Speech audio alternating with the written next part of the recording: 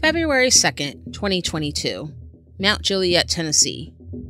Right-wing extremist pastor Greg Locke, known for his social media screeds opposing transgender rights and COVID precautions, and for latching onto QAnon conspiracy theories, decided to hold an evening event with his congregation outside his church.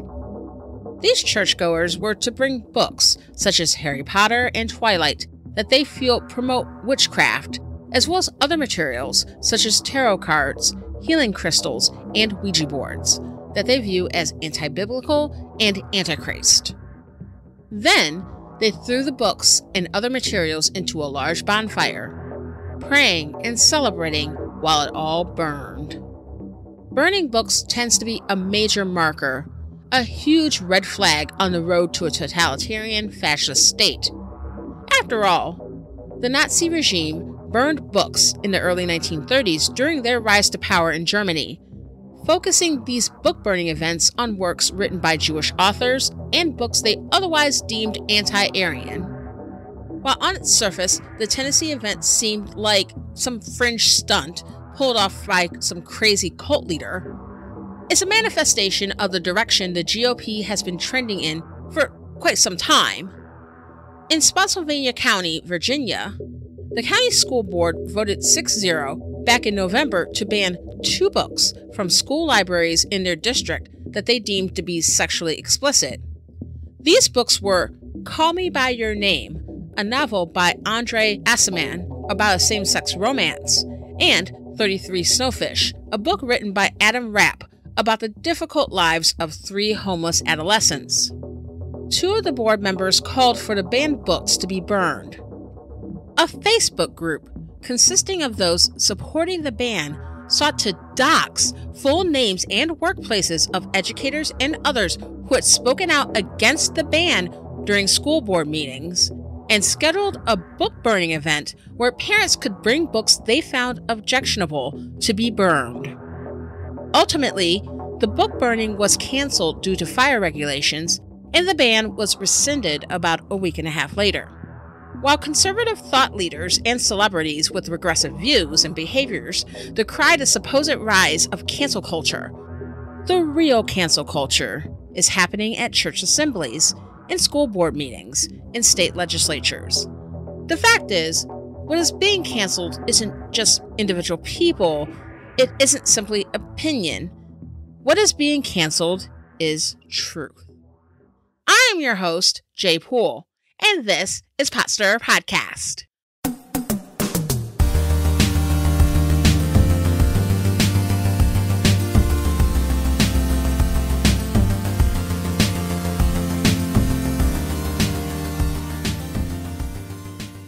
Welcome to Pot Stirrer Podcast, where politics, religion, and history collide, and it's not always polite. Can you believe it? This is episode 100, and the fact that Pot Stirrer Podcast is at this milestone is absolutely amazing to me. Before we begin, I want to thank you all from the bottom of my heart for listening. Whether you've been here since the beginning, this is your first episode, or you jumped on board this train at any point in between, I truly appreciate you. In 2017, I started Pot Stirrer Podcast with the intent of creating a platform to discuss topics and issues I'm passionate about, and to share stories that make the facts and realities of politics and related topics resonate and feel true to life. And the past 5 years have been absolutely amazing. The journey has been more fulfilling and enriching than I ever expected. So here's to the first 100 episodes. And God willing, may there be another 100 and beyond. Now, let's talk about this week's topic. I'm not going to lie. I've been wanting to cover the topic of cancel culture for quite a while now.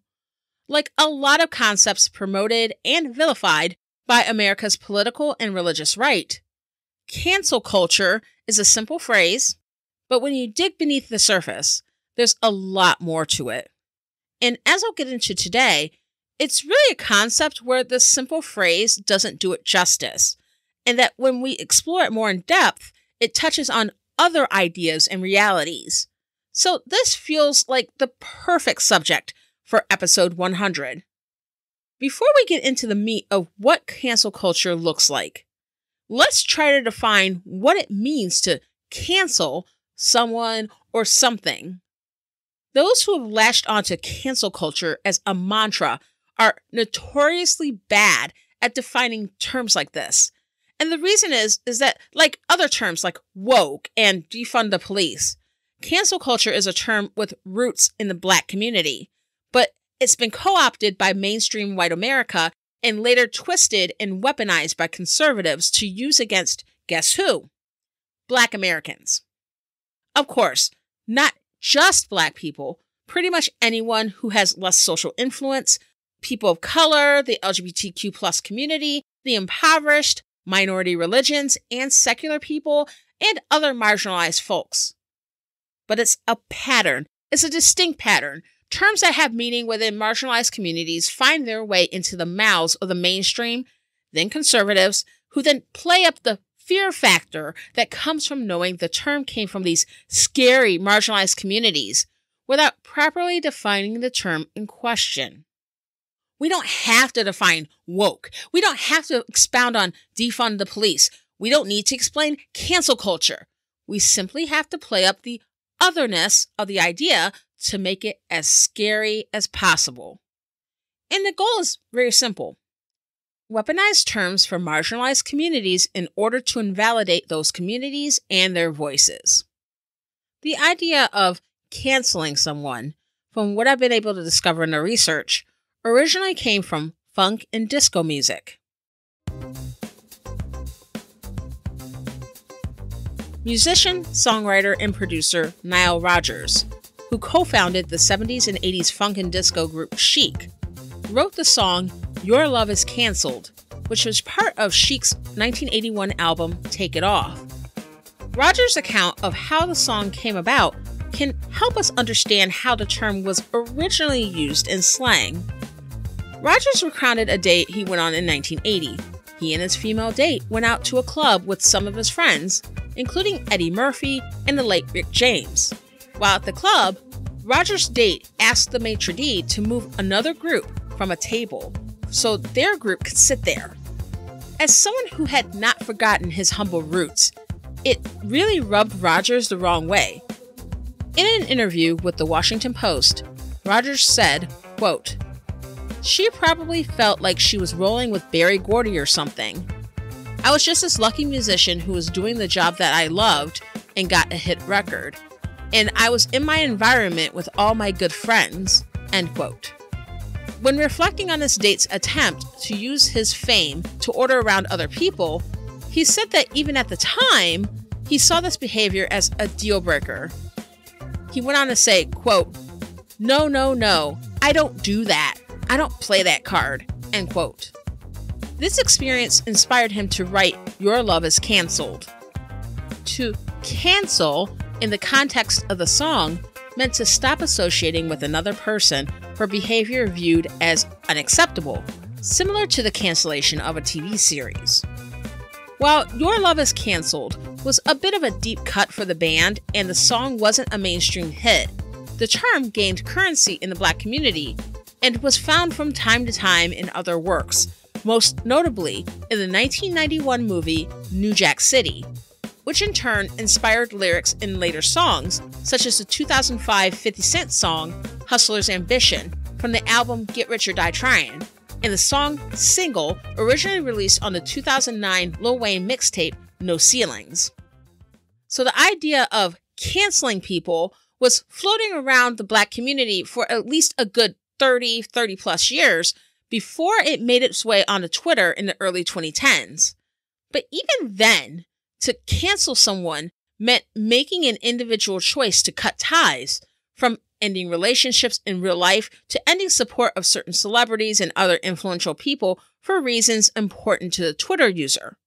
It wasn't really about wielding political or social power, because most of the people doing the canceling didn't have a lot of influence. But like a lot of things that end up on Twitter, The term went from being understood in the context of the Black community to being used by a much wider audience. And with that crossover to a wider audience, the usage of cancel morphed from expressing being done with an ex or dropping a band you used to enjoy until they went corporate, to using your voice on Twitter and other forms of social media to achieve a desired result, particularly from governments, organizations, and private companies. It's here where the term cancel culture as we know it came about. But as cancel culture, also known as call-out culture, consequence culture, or X is over party, became mainstream, the term cancel culture has come to symbolize several different phenomena.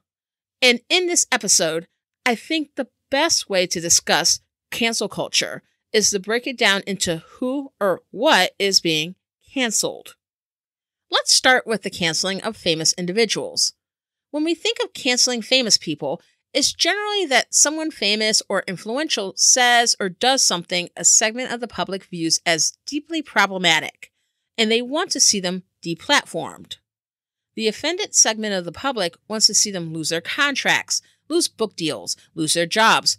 Most recently in the news, there have been controversies surrounding UFC commentator and podcaster Joe Rogan and actress, comedian, and The View co-host Whoopi Goldberg. Joe Rogan, who has a multi-million-dollar exclusivity deal with Spotify, was criticized on social media for spreading misinformation regarding the COVID-19 virus, and later for using the hard R N-word on older podcast episodes, to the point that several musical artists walked away from Spotify, either temporarily or permanently. Despite this, Spotify has chosen to stick by Rogan, claiming free speech, though they have taken down over 100 episodes in his back catalog that may have contained some of the offending content.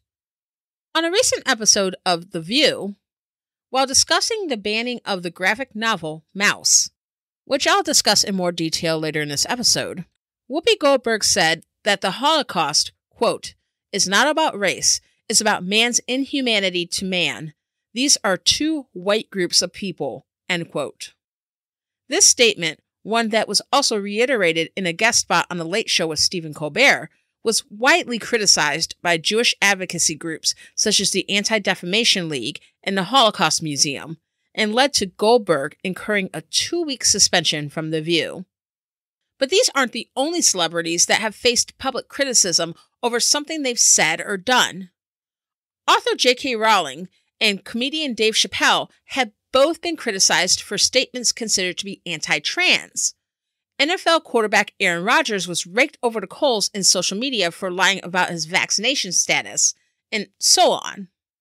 While cases can be made for cancel culture having unequal effects based on whether or not the offending celebrity is contrite or due to their racial, cultural, or gender identity, I would argue that whether or not the canceling of a celebrity is successful and to what degree is based primarily on who they offend.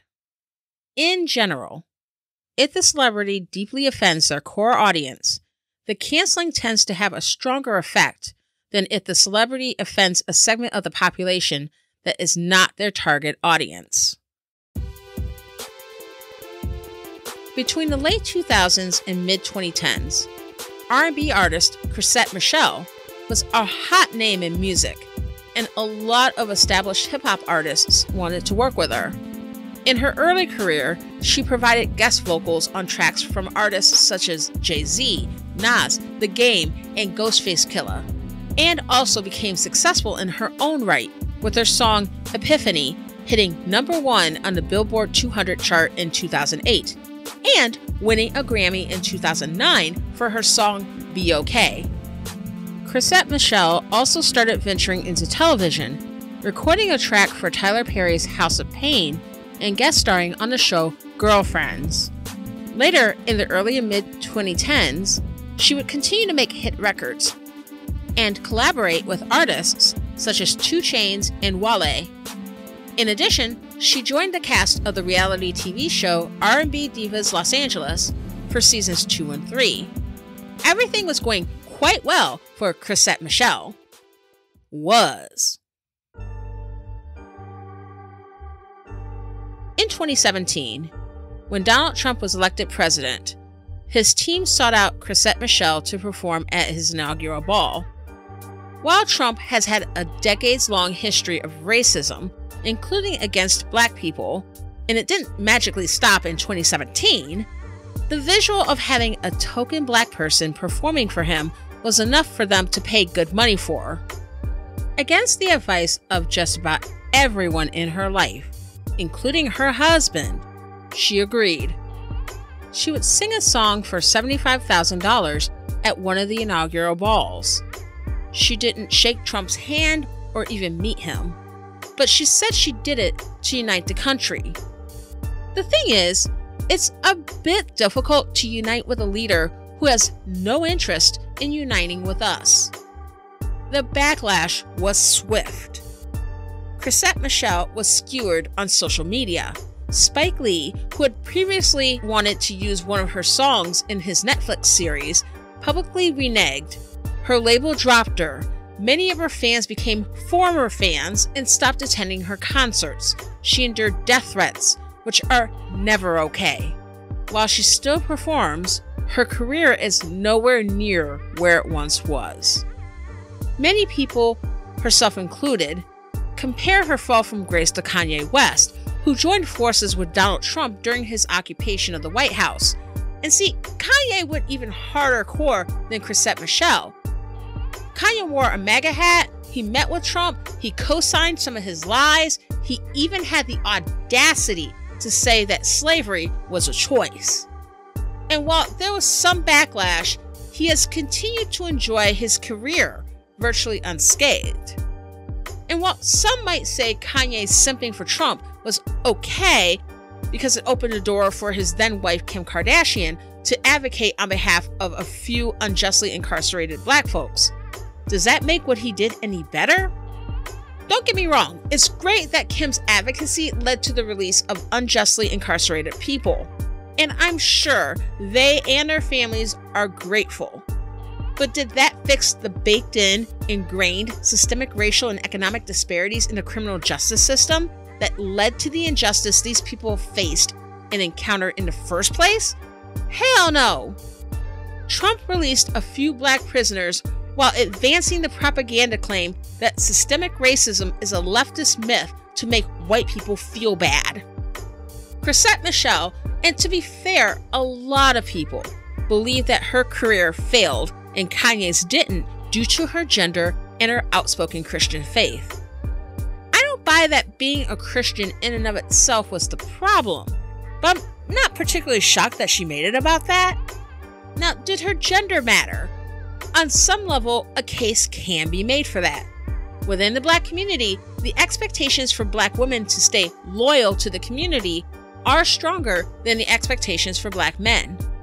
But I would also argue that who their audiences were and where they were in their careers at the time of their brushes with Trump made a huge difference as well. Kanye West was already solidly mainstream. Years before, he had crossed over from a favorite of the Black community to a much wider audience. Hip-hop as a genre has its roots in the Black community, and most of the artists are still Black, but the audience doesn't completely reflect that. 70% of rap music consumers are suburban, middle-class white people. Now, of course, it doesn't mean that every rap and hip-hop artist has a mostly white audience, but when you cross over like Kanye, your audience changes. As for Chrisette Michele, while she won a Grammy, it was for Best Urban Alternative Performance, which is a fairly niche category. She primarily worked with artists and entertainment moguls whose primary audience is Black, and her own audience was primarily Black. That does not diminish her talent or how big a deal she was prior to her cancellation. But the point is, the audience she was answering to is not the same as the one Kanye was answering to. Ultimately, the target audience is what matters. This is how Fox News shills like Howard Kurtz get away with releasing bullshit pieces about how cancel culture is destroying Joe Rogan, while Whoopi Goldberg, an outspoken Democrat, is defended. Saying this with a straight face, while Whoopi Goldberg has been suspended from her job, and Joe Rogan has been defended by his employer Spotify in 4K. Joe Rogan's primary audience is men, particularly men like himself, the types of men who are more likely to agree with or at the very least tolerate his statements regarding COVID or his usage of the full-on N-word. Whoopi Goldberg's audience is not that kind of audience that on the whole approves of statements that are ahistorical and ignorant regarding the nature of the Holocaust. Adolf Hitler's ideology absolutely viewed Jews as a separate race, and for several centuries, at least, prior to the Holocaust, Jews in Europe were perceived as a separate race and were targeted in anti-Semitic pogroms. This is why Aaron Rodgers, who endangered the lives of his colleagues and the public by lying about his vaccination status, was given MVP honors by the NFL just a week ago, while former NFL quarterback Colin Kaepernick silently protested police brutality during the 2016 season and has since been kept out of the league. The NFL's primary fan base are Americans who believe that kneeling during the national anthem to protest violence against Black Americans is egregious, but exposing other people to a deadly virus is a legitimate excuse in freedom. Whether or not you get deplatformed has a lot to do with where your bread is buttered. And the deplatforming of celebrities is nothing new. It just wasn't called canceling, and it came primarily from the right. In the early 2000s, after the September 11th attacks, President George W. Bush responded by sending troops to Afghanistan to wage what would later become a forever war that lasted 2 decades. Shortly after, his administration began spreading falsehoods to the international community, including the claim that Iraq had weapons of mass destruction. They also exaggerated the ties secularist Iraq had with the Salafist Islamic group Al-Qaeda as a pretext to wage war on Iraq and for Baby Bush to wrap up what Daddy Bush couldn't finish a decade earlier. While Bush was a Republican, U.S. House reps and senators from both major parties, as well as the majority of the public, overwhelmingly supported the war, since W was riding on the goodwill he received after 9/11. In addition to much of the international community, there were a few Americans who questioned the pretense for going into Iraq and were opposed to the Iraq War at the time, but these anti-war Americans were usually labeled unpatriotic and pro-terrorist. In 2003, music from the country music band The Dixie Chicks, now called The Chicks, were removed from country music stations across the country because lead singer Natalie Maines said during a concert in the UK, quote, "Just so you know, we're on the good side with y'all. We do not want this war, this violence, and we're ashamed that the President of the United States is from Texas." End quote. While European fans cheered Maines' pronouncement, the core fan base, conservatives from Middle America, did not appreciate this and responded by calling for the Chicks to be deplatformed. With a few exceptions, cancel culture's effect on celebrities is fairly minimal, even if they lose contracts or jobs. Most targets of deplatforming are well off enough that at the end of the day, a momentary hit to their reputation or bottom line is not a huge deal. J.K. Rowling is fine, despite her cries of TERF victimhood. Dave Chappelle has made controversial moves before and has been fine, and he will continue to be fine. Aaron Rodgers is fine despite claiming that he's been silenced when talking to ESPN. And you know what? Both Whoopi Goldberg and Joe Rogan will be just fine. The important thing here is that regardless of what side of the aisle you're on, as a celebrity, you are not owed patrons, and fans are not obligated to stick by you unconditionally. But what about private businesses, organizations, nonprofits, and the like? If they're the target of canceling, will they be okay? Well, it depends. But generally, yes. When we talk about the canceling of businesses, also known as boycotts, the goal is typically for the business to feel enough financial and social pain to make certain changes that the offended segment will approve of.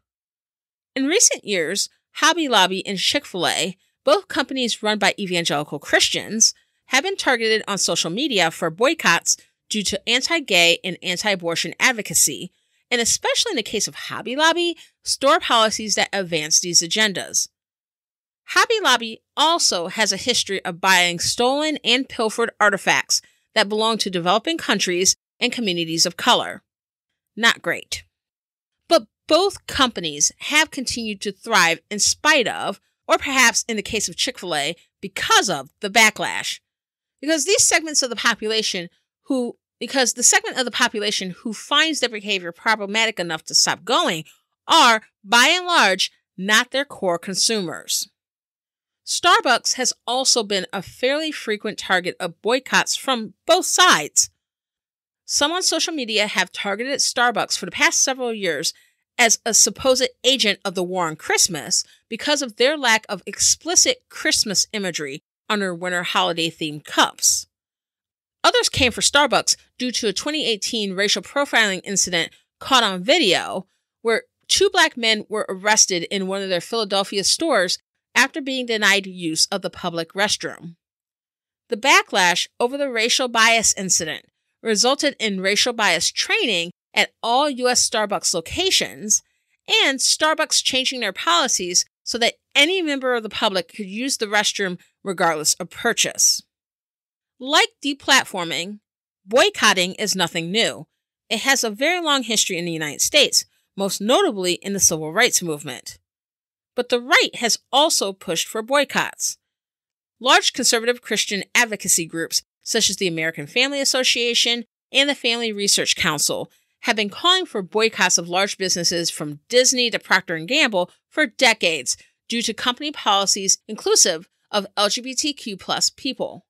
These groups have also focused on government lobbying against same-sex marriage, people who are transgender using the bathrooms of their actual gender, LGBTQ+ adoption, and legalized abortion, and have spread a lot of harmful anti-gay and anti-trans lies and propaganda. But what about small businesses?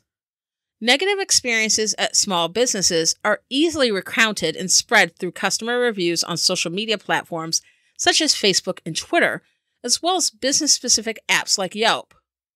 Some of these reviews touch on basic bad service or bad product, while others delve into issues of alleged discrimination. And now with the pandemic, complaints also include whether or not a business enforces the wearing of masks, as well as business owners posting signs or job listings or writing social media posts shaming the labor pool and government handouts to justify short staffing, all while these businesses receive PPP loans they weren't made to pay back. While, of course, these complaints also are waged against larger businesses, small businesses feel the effects of this more. Now, many social media savvy business owners and managers try to react swiftly to negative feedback, either apologizing and attempting to diffuse the negative situation, or outright refuting the allegations. You'll even hear accounts of business owners going into DMs or otherwise trying to contact customers directly to pressure them to take down negative reviews. It can be argued, though, that larger and well-established businesses are able to endure the effects of boycotting without major changes, but small businesses can't endure in the same way. Theoretically, that argument can be made. After all, half of small businesses fail within the first 5 years, and that was pre-COVID. The pandemic hasn't helped those numbers. But if a small business is canceled, will it go under specifically because of that? It's hard to say because, at least as far as I'm aware, empirical data isn't available that will speak to this. I would imagine that a brigade of bad reviews, in general, can have an adverse effect on a small business's bottom line. But at the same time, it also depends, probably, especially given the nature of the company, the complaints involved, and the community where the small business is located. For example, if customers complain that none of a store's staff wears masks, and they don't enforce masks and social distancing mandates on clientele, but the community where the business is located is heavily anti-mask and anti-COVID precautions, then such negative reviews may have no real effect on the business's bottom line, and they may not feel compelled to change their policies.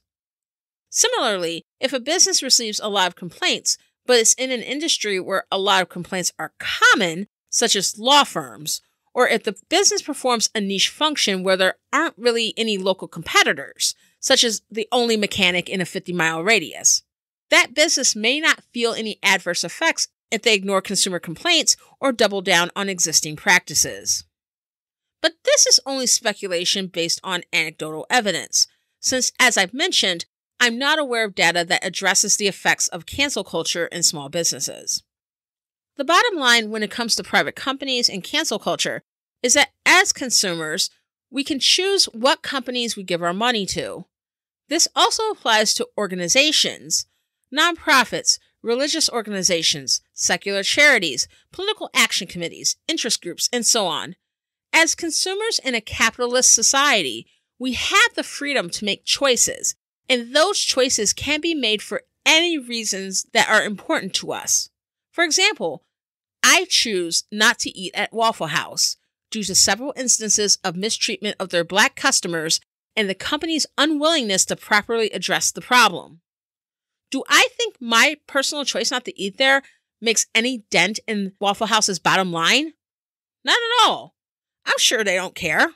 But it's a personal choice not to use my hard-earned money to support a business that does not value my patronage and that of people like myself. And that's just as valid a choice as the person who chooses not to shop at Hobby Lobby for not offering birth control to their employees, or someone who chooses not to shop at Dick's Sporting Goods because they stopped selling semi-automatic firearms after the Parkland shooting. When talking about the Great Resignation in previous episodes, I have said that companies are not entitled to labor. It's the same with customers. If people choose not to buy your product or use your service for reasons, that's their right to do so. I get why the entitlement mentality exists when it comes to companies in the US. In our capitalist system, business owners are highly praised. They're lauded as job creators. Laws are passed by Congress and signed into law by each president, regardless of party, that benefits corporations to a greater degree than what is seen in a lot of Western countries. Yet even that is often not enough. Used this way, cancel culture implies that as a business, you're somehow owed customers simply because you provide a service or offer a certain selection of products, and that the choice of consumers not to use your service is inherently an injustice. That is wrong. That's not how it works. Just like companies are not entitled to employees, companies are not entitled to customers.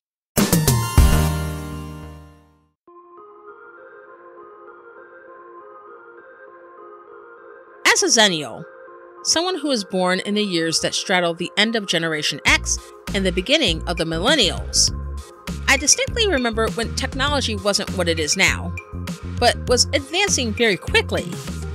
In high school, only 2 of my friends had cell phones. These cell phones were just that, phones. And these were durable Nokia bricks. The person on the other end using a landline would hear you along with a varying amount of static. And if you roamed, meaning your phone was hitting the tower for a different cell phone company, the already high price of cell phone service would be even higher. As for the internet, that wasn't on our phones. That was on computers, and only on computers. We had dial-up, so it meant that the computer had to essentially call for internet service, and we would get it through the phone line. This internet was incredibly slow. Imagine it taking several minutes to download a small picture, and hours to download one song. You may have to wait overnight for that song to download. And streaming? Streaming, that's a joke. We did have bulletin boards and message services like AIM and ICQ. And if you wanted to go anywhere, you could call wherever you were going and get directions depending on what part of town you were coming from. You could use actual fold-out maps, the kind you would get at a bookstore, or you could get maps from the internet from services like MapQuest. You would print it out on actual paper, and then follow the map and maybe get to where you're going. In GPS, researchers were still in the middle of testing it out, so most people didn't know this technology existed yet. It was truly a different world. Nowadays, everything is at our fingertips. While this device most of us in the West have is called a smartphone, it does more than just call people. It's a phone, pager, computer, GPS, Walkman, camera, camcorder, video player, gaming system, calendar, alarm, and more. And instead of needing to own a bunch of devices, we can have virtually everything needed for life in the palms of our hands. Because of this, and other advances in technology such as high-speed internet and Wi-Fi, the world is closer to us than ever before. We can see and hear all manner of phenomena and happenings all around the globe that might not have been accessible to us. After all, broadcast media has always chosen what they will and won't record, what they will and won't report, based on what media execs think is important. But now, we can record whatever we want based on what we ourselves think is important, and post it on social media. While there are still economic disparities in technology access, by and large, these advancements have democratized the flow of information. There are pros and cons to this. Mainly, more information is available, but also more misinformation is available. But specifically as it relates to this episode, instead of simply being told about discrimination, harassment, and bias due to characteristics such as sexual orientation, gender identity, race, or ethnicity, we are able to observe these harsh realities in living color. Can't say it didn't happen the way they said it happened when it's caught on video. In the past several years, with both the rise of smartphones that can record video and the rise of social media platforms like Facebook and Twitter, there's been a proliferation of videos posted that display bad behavior by members of the public.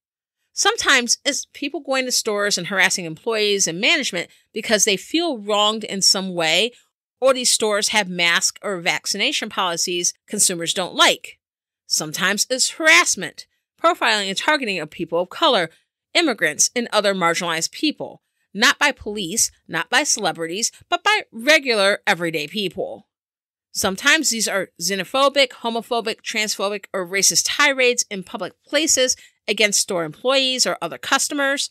Sometimes these are calls made to police for swimming while black, barbecuing while black, bird watching while black, camping while black, shopping while black, mowing while black. And every single one of those I mentioned are based on legitimate, real incidents. Feel free to Google them.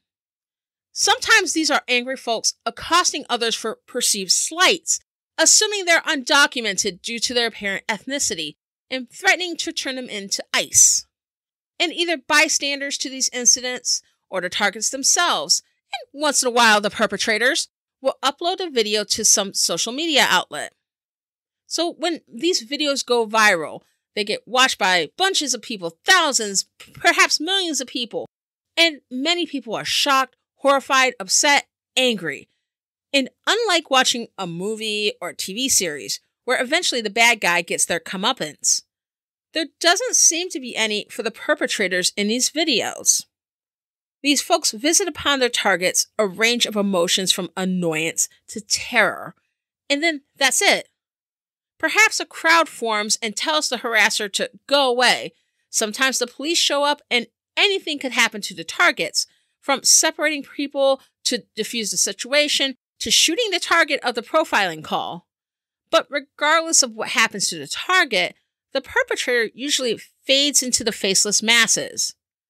And it leaves those who watch the videos with a profound sense of injustice. So with this seemingly vague phrase that carries a very specific meaning, Twitter, do your thing, viewers often become vigilantes in their own right, seeking out the identity of the stranger harassing another member of the public. And then once they have that person's identity, calling their landlord, calling their job, posting negative reviews of their company on Google or on Yelp, essentially going on their own campaign of harassment so that the person who did that horrible thing on video can finally get what's coming due. That type of cancel culture can get into very dicey territory. And honestly, I have my reservations about it. On one hand, many of the antagonists featured in these videos are not very sympathetic characters. Besides the emotional toll such profiling and harassment take on the victims, being a barbecue Betty, a permit Patty, or coupon Carl can be extremely harmful, dangerous, or deadly even to those they set their sights on, especially when that action is calling the police or border patrol on someone who is simply minding their own business. Also, the concept of shame, while our society tends to frame it as a negative, can be a useful tool in limited circumstances. Whether we like it or not everyone will do the right thing for the right reasons. While we cannot control what people think or feel, nor should we, bigoted actions should be given no quarter. Behaving in a racist, homophobic, or otherwise bigoted way towards other people should be called out and shouldn't be socially acceptable in a civil society. And taking your anger out on low-wage workers who are limited in what they can do to rectify whatever your issue might be should not be considered okay either. In addition, there is a level of responsibility these perpetrators should accept for their behavior. There are cameras everywhere. Many businesses and government agencies have them, and most people carry them around with them. Anything you do, from the mundane to the outrageous, may be recorded at any time. Once we walk through our front doors and head outside, there is literally no expectation of privacy. None. But Jaye! My freedom of speech! This is not a freedom of speech issue. Freedom of speech, in the U.S. context, specifically refers to our right to express our ideas, even if unpopular, without censorship or persecution from the government. Freedom of speech does not mean freedom from social consequences. And as a quick aside, when conservatives complain about cancel culture costing these people their jobs, believe it or not, job loss is not a consequence I'm thrilled about in most cases. But the issue isn't really cancel culture causing people to lose employment. The issue is at-will employment. The U.S. has some of the weakest labor protections among post-industrialized developed nations, and it shows when it comes to the employer-employee relationship. Under most circumstances, employment agreements are considered voluntary and can be broken by the employer or employee at any time. In practice, it's considered professional and in good form for an employee to give their place of employment 2 weeks' notice, and there may be incentives and company guidelines to further encourage the custom of employees giving notice. But employers are not bound to those same expectations and can and often do let go of employees at any point without prior notice and for virtually any reason or no stated reason at all. Legally, you can't be fired for protected characteristics, but what isn't protected is public behavior that can reflect negatively on an employer. There is a case to be made for there being some kind of due process before firing people if they're recorded acting poorly and they get exposed and doxxed. But the answer isn't cynically blaming cancel culture for someone reaping negative consequences for their actions.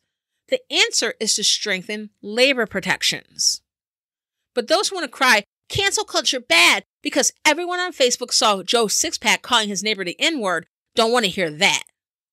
But on the other hand, Twitter, do your thing, as an approach to bad behavior caught on tape, has its own problems. First of all, once the internet has viewed the video, there's no control over what happens next. There have been a few cases where the wrong person was initially identified on social media. For example, in July of 2021, a video went viral of a racial confrontation in a Seattle restaurant between a white man and a black couple. Initially, the wrong man was identified as the aggressor in the video. The misidentified man received death threats, which, again, are never okay, regardless of if it's the right guy or not, as well as hundreds of phone calls, requests from local media to give statements, and the Yelp score for his home improvement business tanked from people leaving negative reviews claiming the man was racist. This person was made to deal with the wrath of the online mob, even though it simply was a case of mistaken identity. And even if the instigator is properly identified, how much is too much? Public criticism confined to Facebook, Twitter, or even TikTok? Protests in front of their homes or places of employment? Pressuring their employer to fire them? Direct harassment? Is a neighbor who is simply being nosy and not minding their own business just as deserving of being canceled as a passerby who calls the cops on an 8-year-old girl for selling water on the sidewalk while black? Should someone who was caught on camera screaming at a clerk because they put peanut butter in the smoothie they ordered lose their job? What if the person gives a heartfelt apology or shows with their actions that they've learned from what they've done? Is there any space for redemption? These are questions that we really need to consider. Second, mass vigilantism gives us an illusion of justice without addressing the root issues that lead to so many of these incidents and the resulting feeling of injustice when we watch them on our iPhones. If you notice, despite the social consequences attackers often receive from the masses, these incidents continue to happen, and they don't seem to be slowing down all that much, COVID notwithstanding. Is doxing and getting people fired really helping? In the grand scheme of things, probably not. Social consequences may make people's lives miserable, but it also hands these perpetrators their own shield of victimization. Some people see these viral videos and side with the instigators and feel that them being outed and facing internet consequences is unfair. It's the woke Twitter mob, cancel culture run amok, ruining their lives, not the fact that the instigators of these confrontations chose to behave in a harassing or bigoted way toward other people to begin with. So, what are the root issues leading to these incidents? Entitlement is a big problem in this country. There's a segment of our population that feels entitled to have everything go their way, especially as it relates to those with less power in our society. Of course, it's frustrating to go into the local Kroger and there's no boneless chicken and they're out of paper towels again. But does that mean we should feel entitled to go off on the clerk who's there working to survive just because the store is out of something we want? And let's not get started on the entitlement that comes from the portion of the U.S. population who feel they should be able to infect our entire country with a deadly virus because masks are uncomfortable and they're scared to get a Fauci ouchie. And that entitlement extends to other aspects of daily life. Might you be slightly ticked when the little kid mowing the neighbor's lawn accidentally cuts a tiny bit of yours too during his latest pass-through? Sure. But it doesn't mean the kid should be accosted by police for trespassing because of that. And let's talk super briefly about our relationship with police. I delve into this a lot more in episode 77 in part 1 of my policing series. But relevant to this, when it comes to this episode, is that the role of modern policing is to provide a feeling of comfort and security to wealthy and middle-class white Americans by focusing their policing efforts on populations perceived to be threats, such as poor people, Black people, brown people. Some segments of our population are protected and served, while others are policed. We're also told as a society to call the police if we ever get a tiny feeling something could be wrong, which can be based on our own internalized biases and prejudices. It's that whole, if you see something, say something, which feeds into surveillance culture. The result of these conditions is that you have too many people who think that if they're made to feel uncomfortable in any way, even if it's just the mere presence of the wrong kinds of folks, they feel that they can call the police and they'll make it all better. And they do it because a lot of times it's true. It's very rare that those who call the police under false pretenses or call the police on others who are not even breaking the law get arrested themselves and face criminal charges. We need to address the root causes that embolden members of the public to profile, harass, and weaponize law enforcement against others who are minding their own business or simply doing their jobs. If we properly dealt with this sense of entitlement and the use of police to enforce it, I truly believe that fewer people would act out this way, and in turn, there would be fewer Twitter mobs seeking to cancel so-called Karens and Chads out of a desire to right wrongs from the comfort of their gamer chairs. I also want to quickly touch on a couple of other things regarding cancel culture against individuals. As I mentioned, a lot of times people watch these viral videos and feel a sense of injustice, and so they participate in actions designed to ensure that perpetrators of these bad acts caught on video pay for what they've done. But in a sense, it can be a form of slacktivism. Participating in online social media mobs can be a way to feel like you're down for the cause without actually sticking your neck out on behalf of marginalized people who are targets of harassing and profiling behavior. How many people are quick to shoot an anonymous email to a stranger's employer, but are less willing to have conversations with their family members who share the same sentiments as those who are caught on video? How many of those retweeting these viral videos shaming bigoted instigators harbor similar prejudices themselves that remain unexamined?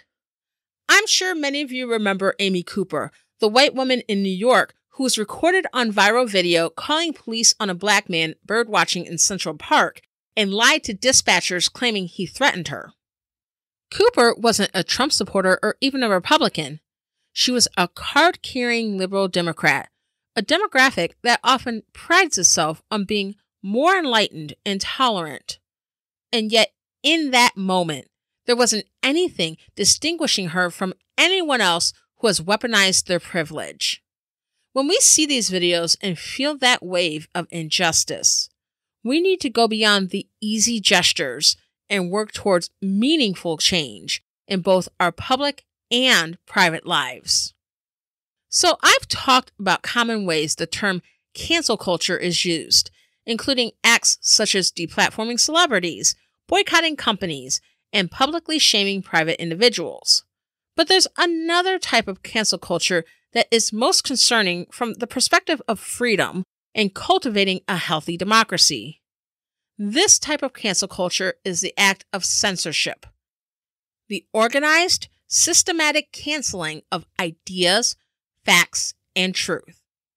On one hand, censorship, at least by the government, is by and large prohibited by the First Amendment. The First Amendment right to freedom of speech is intended to protect unpopular speech from government censorship and suppression. But in practice, some ideas have effectively been targeted by government. Within the past century, socialist and communist ideologies have been shunned as anti-American, even to the point of congressional hearings to root out suspected communists during the 1950s. Efforts were made, especially during the Cold War, to discredit labor unions and social movements such as the Civil Rights Movement by tying their leaders to communist ideologies. Whether or not these leaders actually were communist or socialist, in the grand scheme of things, it shouldn't really matter in a free society. But it did, and still does. Former or current Communist Party membership may still keep immigrants from obtaining U.S. citizenship, and the labels of communist and socialist are still attached to social movements such as Black Lives Matter as a means to discredit them. More recently, conservative politicians, pundits, and influencers have complained about cancel culture, especially the types that I've discussed, targeting celebrities and companies they like, and private individuals engaged in behavior they support. But on the other hand, many of these same people have led, mobilized, and supported efforts in state legislatures, municipalities, and local school boards across the country to ban educational curricula, books, and policies that encourage racial, ethnic, and religious diversity, equity, and inclusion, the inclusion and normalization of LGBTQ+ people, and real, accurate history and civics that includes the realities of racism, xenophobia, anti-Semitism, and other forms of bigotry. real, accurate information is being banned under the guise of so-called critical race theory. Those who are anti-critical race theory argue that it is fundamentally anti-white due to the focus on historical and contemporary racism against Black Americans, Native Americans, and other people of color, gives Black people a victimhood mentality, and makes white children feel guilty. In reality, critical race theory, an academic approach that focuses on the effects of systemic racism on the legal system and social institutions, is primarily taught in advanced law and graduate level social sciences, and even in those arenas is a niche area of study.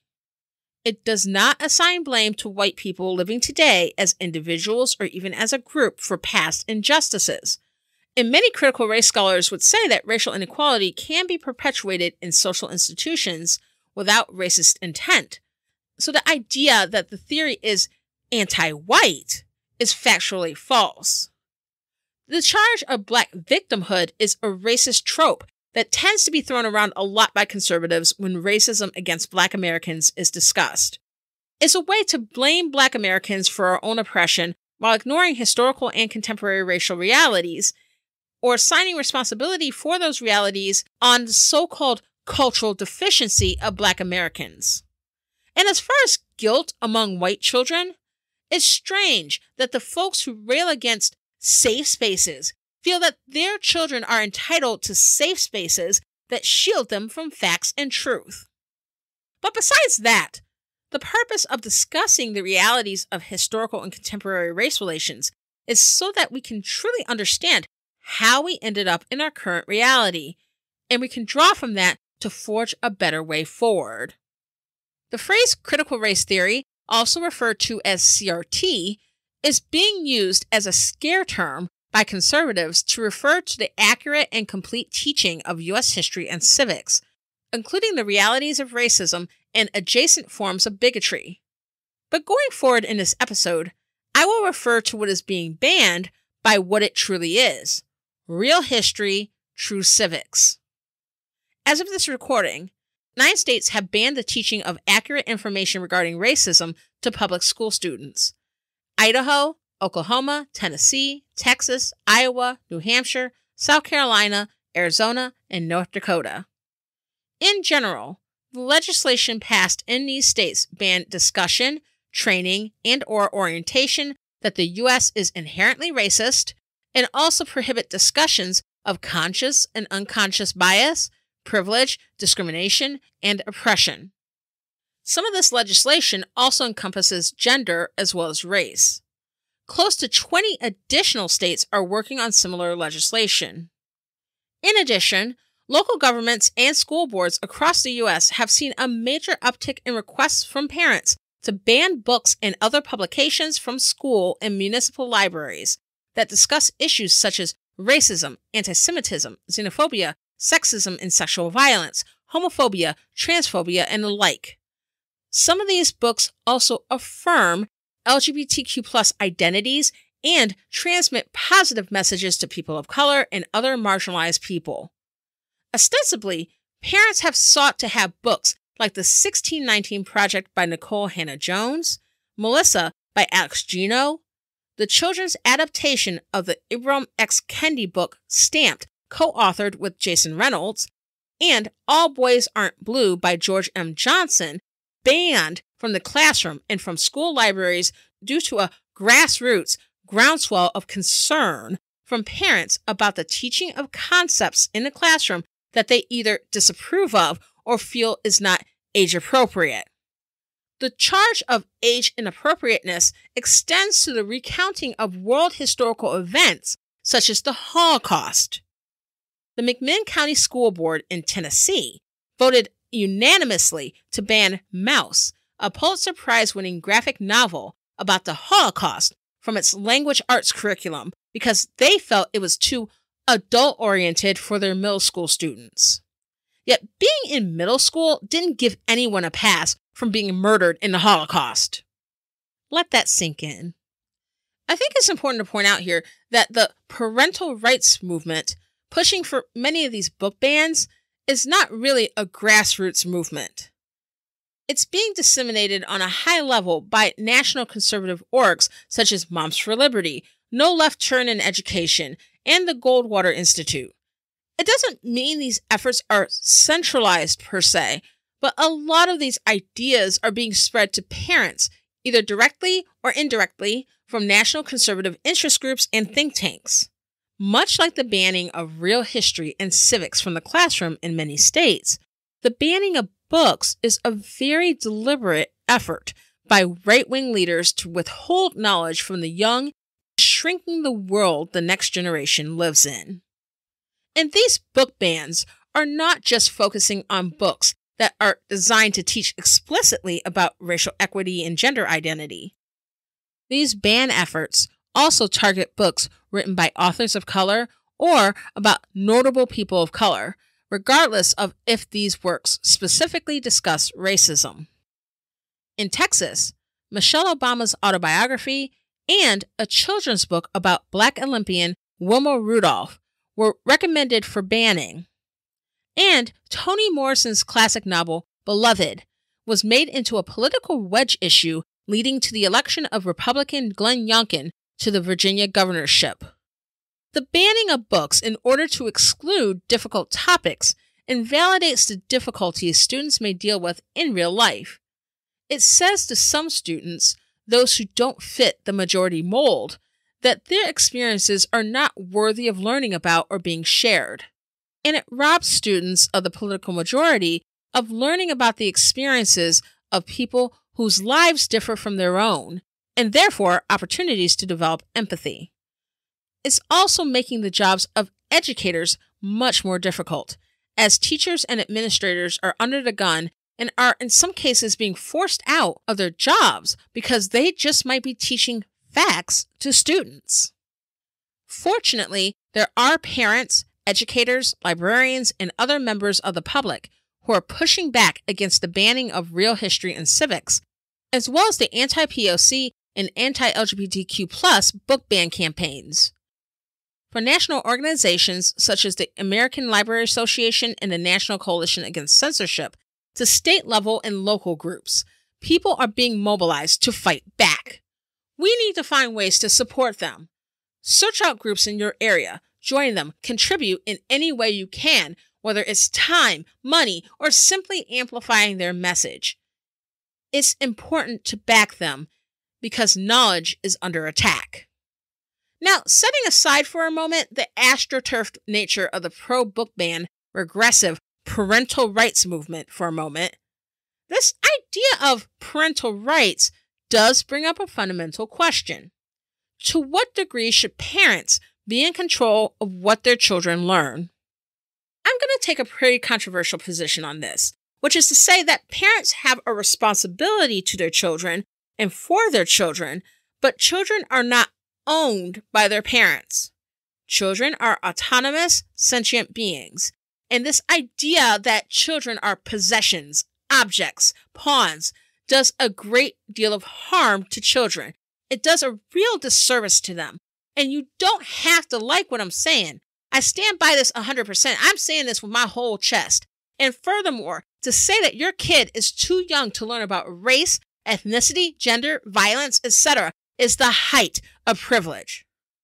A young Latina girl whose parents are whisked away by ICE can't opt out of her experiences as an immigrant of color because she's too young. The 5-year-old black boy placed in handcuffs by police officers because of the color of his skin can't opt out of his racialized experience because he's too young. The kid who grows up around violence, the kid who grows up in extreme poverty and deprivation, or a kid who has been assaulted by adults or other children in their life, they cannot just opt out of those traumas because they're too young. Children being taught real-world concepts gives them the language to understand the diverse experiences of their peers, as well as articulate their own experiences should they find themselves in situations their parents are unable to shield them from or otherwise don't understand. But you know what? Let's be for real. It's really not about age appropriateness, is it? If you look at those who endorse modern book banning and want to keep true history, true civics, and principles of diversity equity and inclusion out of the classroom, and those who want children to be taught the Bible. That Venn diagram is nearly one circle. If you actually read the Bible beyond a few well-placed verses, it is quite a violent book. Does it mean I don't enjoy it and appreciate the Bible? No. Does it mean that as a Christian, I don't take the Bible seriously? No, I sure do. But part of the Bible's intrigue is its violence. Part of the Bible's relatability can be found in its violence. And there's a lot of evangelical and other right-wing Christians who are not honest about that. If you want to call the killings in the Bible, including the killings of babies and the sexual assaults and the torture and all manner of violence, wholesome reading, well, coming for the rough imagery in Toni Morrison's The Bluest Eye, which, by the way, I read as a kid while in Catholic schools, it's very difficult to take the substance of your complaints about age appropriateness seriously. Besides the fact that there's a segment of our population who is seeking to keep true, real-life history away from those who will be our future, the other thing is that book bans of this nature are just that next step closer to authoritarianism and fascism. There's not that far a leap from banning books to burning them. And as the Greg Locke demonstration and other similar ones show, we're already arriving at that point. Let's be completely honest. The right is not worried about indoctrination. They do not want freedom of thought or a diversity of ideas in the classroom. They want to literally keep actual knowledge out of the classroom. They want to keep children from learning our country's history in favor of their so-called patriotic history, meaning whitewashed propaganda, lies. And they want to keep children from possessing the language to describe their own realities or to understand the realities of others. They want an uninformed, historically ignorant, and permanently polarized populace so they can continue to restrict women's bodily autonomy, destroy voting rights for people of color and other marginalized groups, and pass other anti-democratic, authoritarian legislation without resistance. The sooner we understand that most conservative thought leaders, right-wing politicians, pundits, and their benefactors are not operating under a set of consistent ideological principles and seek power for their own benefit and to the destruction of others, the better we will understand the threat we face and the stronger we can respond. They are not worried about cancel culture or diversity of thought or divine truth or freedom of religion or freedom at all. They simply want to ensure that the only ones with power and control are themselves. If we do not take this threat to freedom and democracy seriously, and if we do not oppose it vigorously, banning ideas, banning facts, banning knowledge, banning truth, banning books, burning books, will lead to a frighteningly worse reality. Thank you very much for listening to Pot Stirrer Podcast. If you enjoyed this episode, subscribe on Apple Podcasts, Amazon Prime, or on your favorite podcast app. Go to potstirrerpodcast.com/download, and you'll see the links to the podcast on a nearly endless list of podcast apps. If you subscribe for free, you'll be able to listen to new episodes once they come out. No waiting. Once it's posted, you'll have it.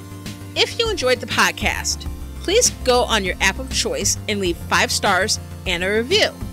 And I love to tweet quite a bit, so follow me on Twitter at PotStirrerCast. I'm Jaye Poole. Let's fight for America's future because freedom is not free.